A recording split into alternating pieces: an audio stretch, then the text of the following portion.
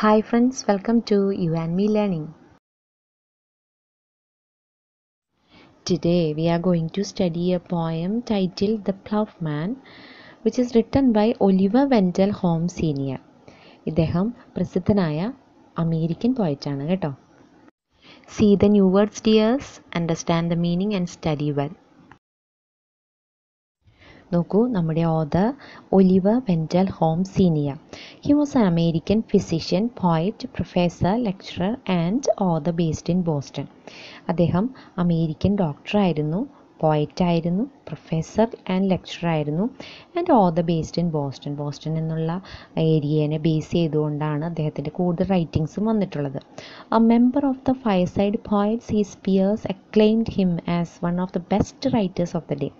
ആ കാലഘട്ടത്തിലെ ഏറ്റവും നല്ല റൈറ്റേഴ്സിൽ പെടുന്ന ഒരാളാണ് ഇദ്ദേഹം എന്ന് അദ്ദേഹത്തിൻ്റെ പ്രായത്തിലുള്ള കൂട്ടുകാരായിട്ടുള്ള റൈറ്റേഴ്സ് അദ്ദേഹത്തെ അംഗീകരിച്ചു എന്നാണ് പറയുന്നത്.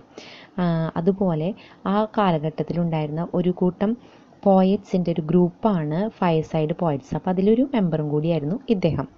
His most famous pros works are the breakfast table series. അദ്ദേഹത്തിൻ്റെ വളരെ ഫേമസ് ആയിട്ടുള്ള ഗദ്യമായിട്ടുള്ള വർക്ക്. അതായത് പോയം എന്ന് പറഞ്ഞു കഴിഞ്ഞാൽ എന്താണ്, കവിതകളാണ്. പ്രോസ് എന്ന് പറഞ്ഞാൽ ഗദ്യമാണ്. അപ്പോൾ അദ്ദേഹത്തിൻ്റെ ഷോർട്ട് സ്റ്റോറീസും നോവൽസൊക്കെ അതാണ് പ്രോസ് വർക്ക്സ്. അപ്പോൾ അദ്ദേഹത്തിൻ്റെ വളരെ ഫേമസ് ആയിട്ടുള്ള പ്രോസ് വർക്കാണ് ദ ബ്രേക്ക്ഫാസ്റ്റ് ടേബിൾ സീരീസാണ്. അപ്പോൾ ഒന്നിൽ കൂടുതൽ വർക്കുകൾ അതിലുണ്ട്. Which began with the autocrat of the breakfast table. അപ്പോൾ അത് തുടങ്ങിയത് ദ ബ്രേക്ക്ഫാസ്റ്റ് ടേബിൾ സീരീസിലെ ആദ്യത്തെ വർക്ക് എന്താണ്, റൈറ്റിംഗ് എന്താണ്, the autocrat of the breakfast table എന്നാണ്. കൂടാതെ he was also an important medical reformer. നമുക്കറിയാം അദ്ദേഹം ഒരു ഫിസിഷ്യനായിരുന്നു, ഒരു ഡോക്ടറായിരുന്നു. അപ്പോൾ അദ്ദേഹം വളരെ ഇമ്പോർട്ടൻ്റ് ആയിട്ടുള്ളൊരു മെഡിക്കൽ റിഫോമറും കൂടിയായിരുന്നു എന്നാണ് ഇവിടെ പറയുന്നത്. അപ്പോൾ അദ്ദേഹം എഴുതിയ വളരെ മനോഹരമായിട്ടുള്ള ഒരു കവിതയാണ് ദ പ്ലൗമാൻ. കർഷകരായിട്ടുള്ള പാരൻസ് ഉള്ള കുട്ടികൾക്കറിയാം എത്രമാത്രം കഷ്ടപ്പെട്ടിട്ടാണ് അവർ നമ്മുടെ കുടുംബം നോക്കുന്നത് എന്ന്. പലപ്പോഴും അവർ വിളവ് കൊയ്ത് എടുക്കുന്ന സമയത്തായിരിക്കാം എന്തെങ്കിലും ഒരു കാലവ്യത്യാസം വഴിയോ എന്തെങ്കിലും ഒരു കാലാവസ്ഥ വ്യതിയാനം വഴിയോ എന്തെങ്കിലും ഒരു പെരുമഴ വരിക, അല്ലെങ്കിൽ അതികഠിനമായ ചൂടനുഭവപ്പെടുക, വെള്ളത്തിന് ക്ഷാമം അനുഭവപ്പെടുക, അല്ലെങ്കിൽ എന്തെങ്കിലും കീടങ്ങൾ ആക്രമിക്കുക. അങ്ങനെ വരുമ്പോൾ വിളകളൊക്കെ നഷ്ടപ്പെട്ട് ഒന്നുമില്ലാതെ പൂർണ്ണമായിട്ട് തൻ്റെ പ്രയത്നം നഷ്ടത്തിലാവുന്ന കർഷകരെ നിങ്ങൾക്കറിയാൻ സാധിക്കും. ഭൂരിഭാഗം കർഷകരുടെയും ജീവിതം ഇങ്ങനെയൊക്കെ തന്നെയാണ്. വളരെ അപൂർവം പേരൊക്കെ തന്നെയാണ് അവർ ചെയ്യുന്ന കൃഷിവിളകൾക്ക് ആ വർഷം നല്ല വിളവ് കിട്ടുക, ഒപ്പം നല്ല വില കിട്ടുക, അങ്ങനെയൊക്കെ ഉണ്ടാകുന്നുള്ളൂ.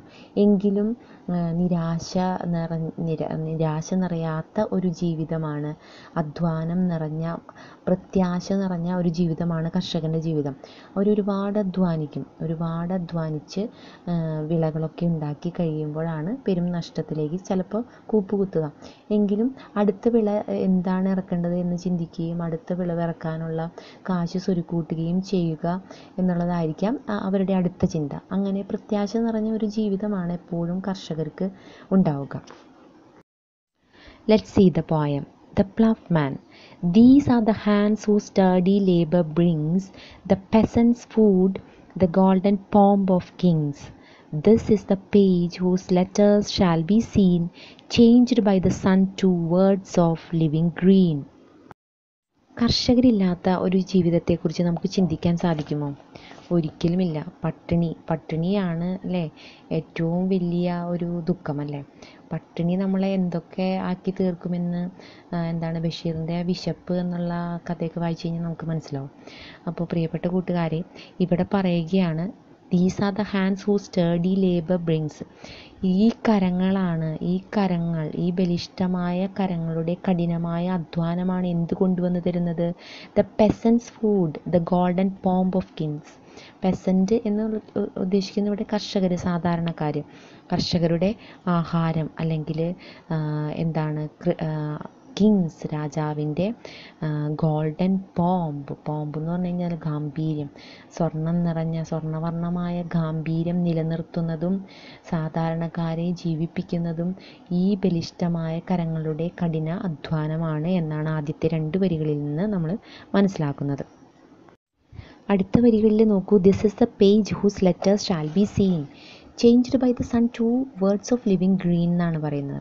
അതായത് ഇതാണ് താള്, അവരെഴുതുന്ന താള് എന്താണ്, ഈ താള്, ഈ ഉഴുതുമറിച്ചിട്ടിരിക്കുന്ന നിലമാണ് കർഷകൻ്റെ എഴുതുന്ന താള്. ഈ പേജിൽ അവരെന്താണ് എഴുതുന്ന ലെറ്റേഴ്സിനെ, അക്ഷരങ്ങളെ സൂര്യൻ പച്ചപ്പ് നിറഞ്ഞ വാക്കുകളാക്കി മാറ്റും എന്നാണ് പറയുന്നത്. അതായത് അവർ വിതയ്ക്കുന്ന ആ വിത്തുകളെ കാലം അല്ലെങ്കിൽ സൂര്യൻ എന്താക്കി മാറ്റും, വിളകളാക്കി മാറ്റും എന്നാണ് പറയുന്നത്. വളരെ മനോഹരമായിട്ട് നമ്മുടെ ഓഥർ ഇവിടെ ഒരു കർഷകനെ ഒരു റൈറ്ററുമായിട്ട് കമ്പയർ ചെയ്തിട്ട് പറഞ്ഞിട്ടുണ്ട്. അപ്പോൾ പ്രിയപ്പെട്ട കൂട്ടുകാരെ, ഈ 4 വരികളിൽ നിന്ന് നമ്മൾ മനസ്സിലാക്കുന്ന മെയിനായിട്ട് ഏതൊരു പണ്ഡിതനായിക്കോട്ടെ അല്ലെങ്കിൽ പാമരനായിക്കോട്ടെ, ഒരു ദരിദ്രനായിക്കോട്ടെ ധനികനായിക്കോട്ടെ, ഏവരെയും നിലനിർത്തുന്ന ഒരേ ഒരു ഘടകം, മെയിനായിട്ടുള്ള ഘടകം എന്താണ്, കർഷകനാണ്, അവൻ്റെ അധ്വാനമാണ്. അടുത്ത വരികൾ നോക്കൂ, this is the scholar whose immortal pen spells the first lesson ഹങ്ങർ taught men. എന്താണ് ഹങ്ങർ മനുഷ്യനെ പഠിപ്പിച്ചത്? ഹങ്ങർ എന്ന് പറഞ്ഞാൽ വിശപ്പ്. വിശപ്പ് എന്താണ് മനുഷ്യനെ പഠിപ്പിച്ചത്? അധ്വാനിപ്പിക്കാനാണ് മനുഷ്യനെ പഠിപ്പിച്ചത്, അല്ലേ? അപ്പോൾ വിശപ്പ് മനുഷ്യനെ പഠിപ്പിച്ച ആദ്യ പാഠം, അത് രചിക്കുന്ന ഇമ്മോർട്ടൽ പെൻ, അനശ്വരമായിട്ടുള്ള തൂലിക ആരുടെയാണ്? ഈ പണ്ഡിതൻ്റെയാണ്. ആരാണിവിടെ ദ സ്കോളർ? സ്കോളർ എന്ന് പറഞ്ഞാൽ പണ്ഡിതൻ. ആരാണ് ആ പണ്ഡിതൻ? നമ്മുടെ ഈ ഉഴവുകാരൻ, നമ്മുടെ കർഷകനാണ്. These are the lines that heaven commanded ടോയിൽ. കഠിനാധ്വാനം ചെയ്യൂ എന്ന് ആജ്ഞാപിച്ച, സ്വർഗം ആജ്ഞാപിച്ചത് ഇതാണ്, ഈ രേഖയാണ്. ഈ രേഖയാണ് കഠിനാധ്വാനമെന്ന് സ്വർഗം വിശേഷിപ്പിച്ചത്.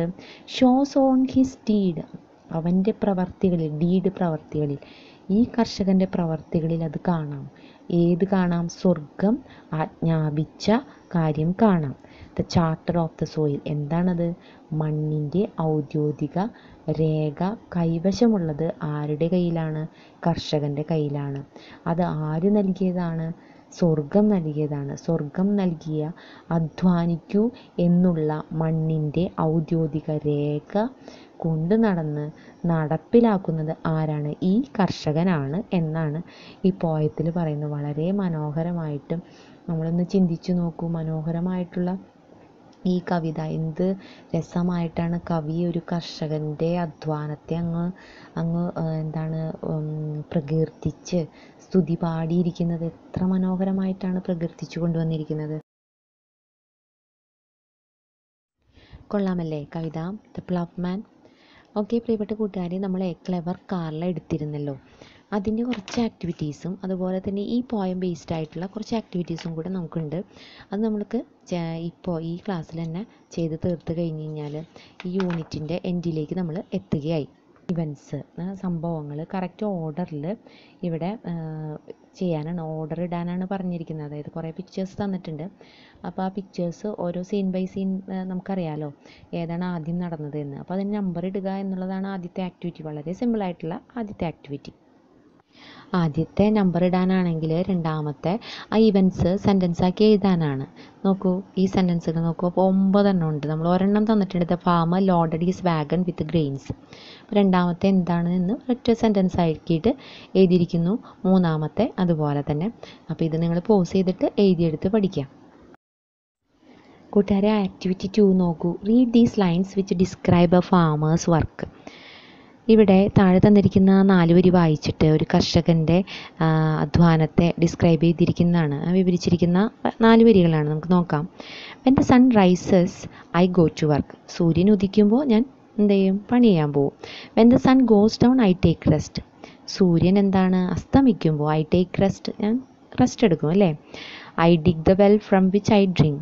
ഞാൻ വെള്ളം കുടിക്കുന്ന ഇതാണ്, ഞാൻ കുഴിച്ച കിണറ്റിൽ നിന്നാണ്. I farm the soil which yields my food. എന്താണ്, ഞാൻ മണ്ണിൽ വിളവിറക്കി കൃഷി ചെയ്ത് അതിൽ നിന്ന് കിട്ടുന്നതാണ് എന്ത്, എൻ്റെ ഭക്ഷണം. അതിൽ നിന്നാണ് ഞാൻ ആഹാരം കണ്ടെത്തുന്നത്. അപ്പോൾ a farmer tills and toils in the farm to produce good products. The work of a farmer is hard and eventful as described in the above lines.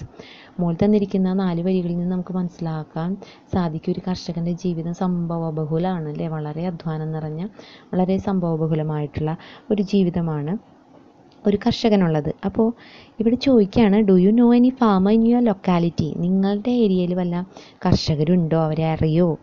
Collect their names, അവരുടെ പേര് കിട്ടണം. ദ ക്രോപ്സ് ദേ കൾട്ടിവേറ്റ്, എന്തൊക്കെ വിളകളാണ് അവർ ഇറക്കുന്നത് നമുക്കറിയണം. The products, എന്തൊക്കെയാണ് ഉൽപ്പന്നങ്ങൾ അവരുണ്ടാക്കുന്നത് എന്നറിയണം. The way they cell it, ഇതൊക്കെ എങ്ങനെയാണ് അവർ വിൽക്കുന്നത്, അവർ എങ്ങനെയാണ് വിപണി കണ്ടെത്തുന്നതും കൂടെ നമ്മൾ അറിഞ്ഞിട്ട് ഒരു പാരഗ്രാഫ് എഴുതാനാണ് ഇവിടെ നമുക്ക് തന്നിരിക്കുന്ന ആക്ടിവിറ്റി 2.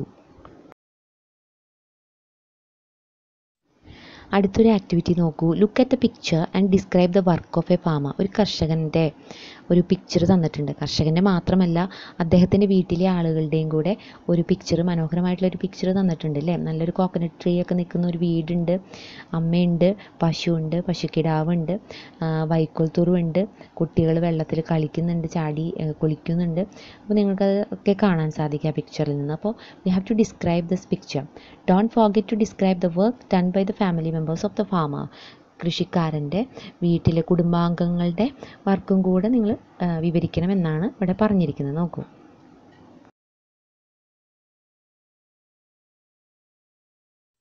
അടുത്ത ആക്ടിവിറ്റി എഡിറ്റിങ്ങിനുള്ളതാണ്.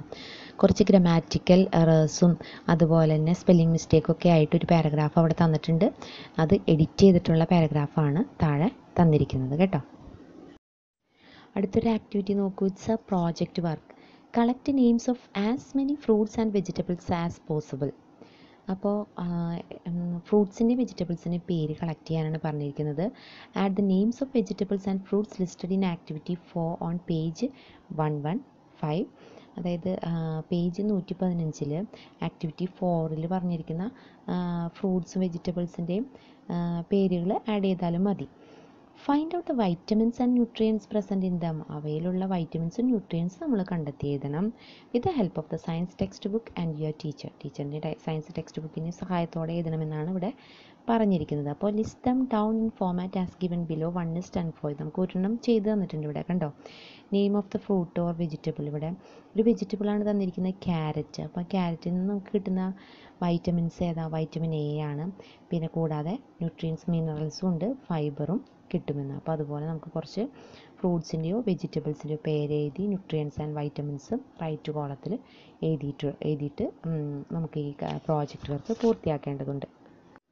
അടുത്ത ആക്ടിവിറ്റി അപ്പോയിറ്റ്. പ്ലഫ്മാന് ശേഷം വരുന്ന ആക്ടിവിറ്റിയാണ് കേട്ടോ.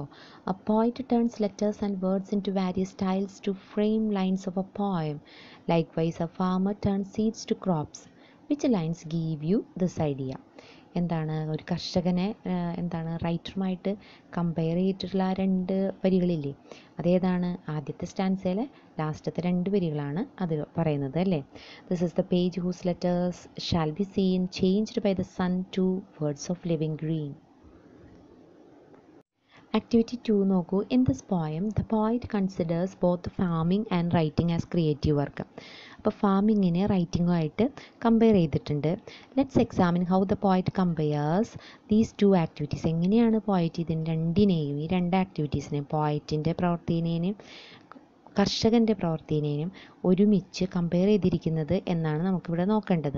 Study the following table and fill in the missing parts. Missing parts നമ്മളൊന്ന് ഫില്ല് ചെയ്യണമെന്നാണ് പറഞ്ഞിരിക്കുന്നത്. Use the hints given in the ബ്രാക്കറ്റിൽ. ഹിൻസ് തന്നിട്ടുണ്ട്, സുഖമായിട്ട് എഴുതി വെക്കാവുന്നതേ ഉള്ളൂ.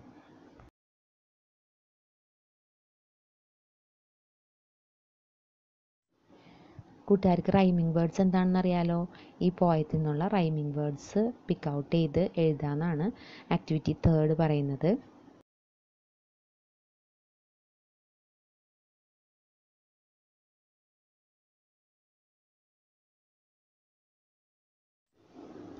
ലാസ്റ്റത്തെ ആക്ടിവിറ്റി ഇതാണ് കുട്ടികളെ.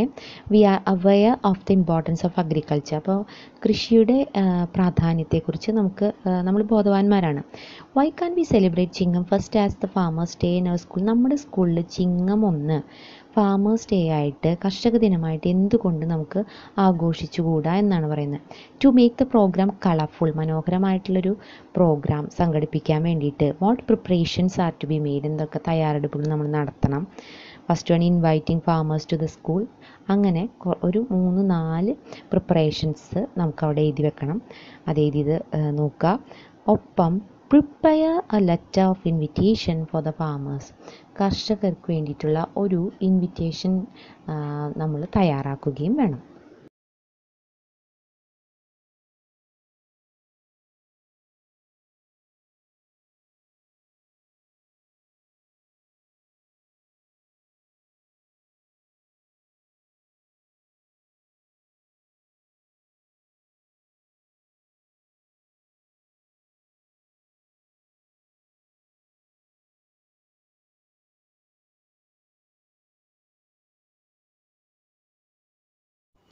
അപ്പോൾ ഇനി പിന്നെ കാണാം. ഇഷ്ടമായെങ്കിൽ സബ്സ്ക്രൈബ് ചെയ്യണേ. Thank you.